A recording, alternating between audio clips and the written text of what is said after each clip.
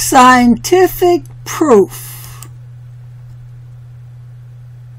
showing us that YHWH, Yahweh, has written his own name upon every human being.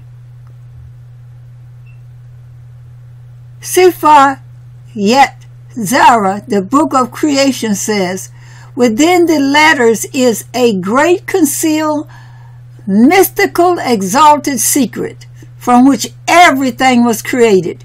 His name is within us, encoded into the basic cells of humanity. Every person, regardless of race, religion, sex, or status, has the divine imprint inside their body. Yahuwah's name is in every person. There is one Yahweh, YHWH, and Father of all, who is over all and through all and in all, says Ephesians 4 verse 5. The potential of becoming like Yahweh, YHWH, is in every person.